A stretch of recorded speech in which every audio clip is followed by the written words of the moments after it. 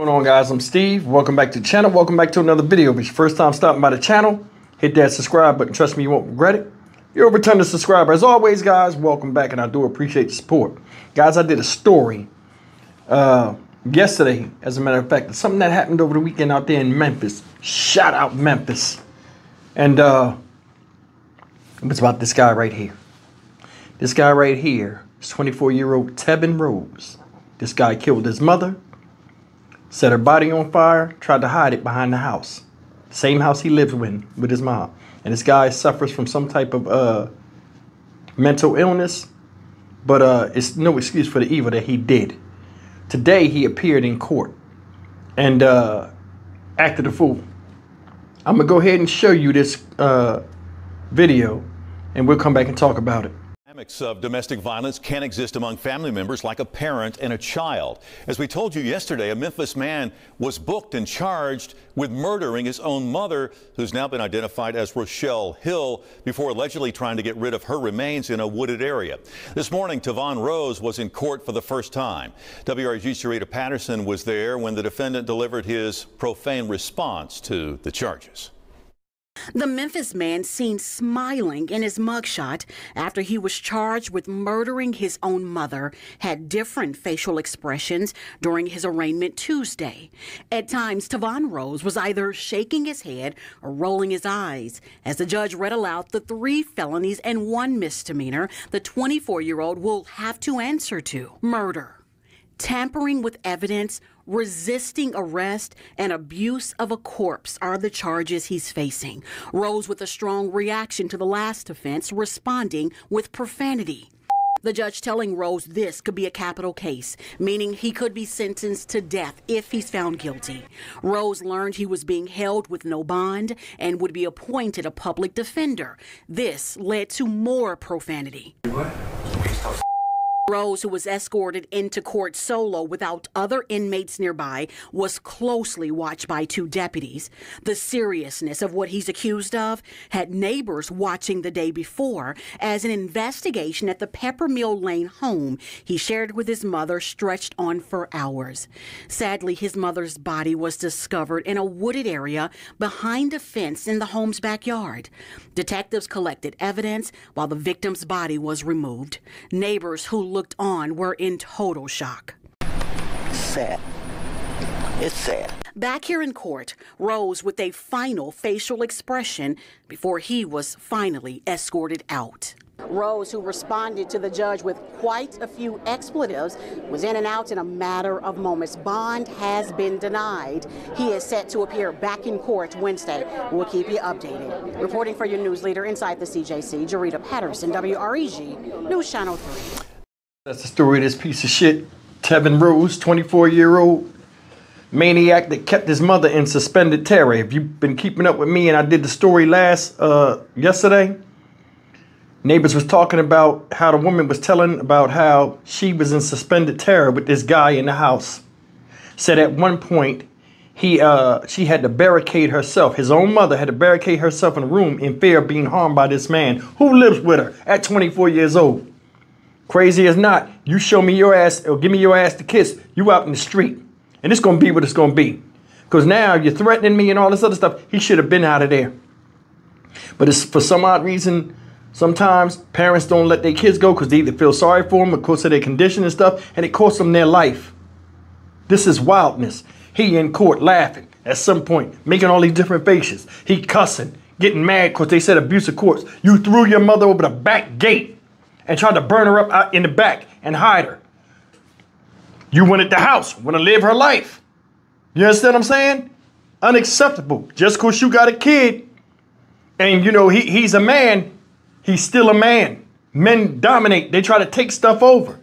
He probably bigger than his mom, knew he could overpower her, got a sense of how her situation is or how she handles him, and then he just turned up on her. And it wound up costing her life, which is a shame. That's a nice looking house. Too bad he went to kill his mom so he could be the only one living in it. Don't think past his nose. How you gonna pay the bills? How you gonna do all this other stuff? People gonna come ask questions. How you gonna do? Somebody walked over there and found her. Welfare check, a family member. He in the house looking stupid. Talking about he got a resistant arrest. Now you in court with a public defender. That's a death sentence. You finished. People that do these crazy type of crimes, if they feel an incessant need to do this type of stuff, at least make sure you got enough money to get you a good lawyer. This guy's an idiot. And what he did was disrespectful. When I was younger, man, you know, and like a lot of you guys, we had ultimatums. Hey, college, military, something, but you gonna get out this house between 18 and 21 years old. Nowadays ain't even like that no more. Whether he's sick or not, this motherfucker was a danger. And it proved fatal. Heartbreaking, man. You threw your mom over the gate and just left her back there for her to stink and get eaten by animals. Or have somebody walk and find her. Then you getting in court and laughing and shit. Why does the justice system even play with this stuff? He admitted that he did it. Take him out. Take him right to the gallows right now. End it.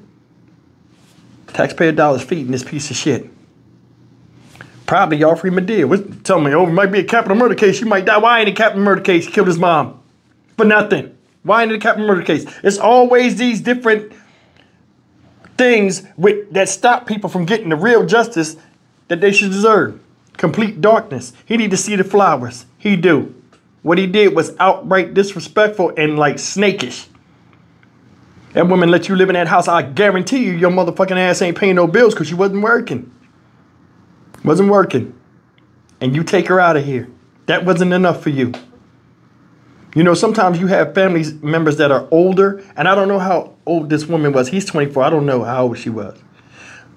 But a lot of times you'll have people that are older or people that are incapacitated and just need somebody to help them. So they allow one of their children to live in the house. But a psycho like this should have been the hell out of there. Hell, I'll take my chances. Seriously. I can't go to sleep and wonder if this guy gonna put a knife in me or not. Now, he did not say the cause of death. Like, you know, whether she was shot or stabbed or whatever. But what's still chilling to me in this thing is he tried to burn her body up. You poured an accelerant on your own mom and watched her skin burn off. Didn't think about nothing. About her birthing you, the good times you had, the respect you had for her. None of that. Your own personal gain. Live your life on your terms in her fucking house. Unacceptable. Get him the fuck out of here. Stock Market Steve for the Dynamic Reason channel. As always, like, comment, share, and subscribe. This is truly, truly heartbreaking. I'll see you in the next video. Take care. Oh yeah, I forgot to add 2 things. First thing is this.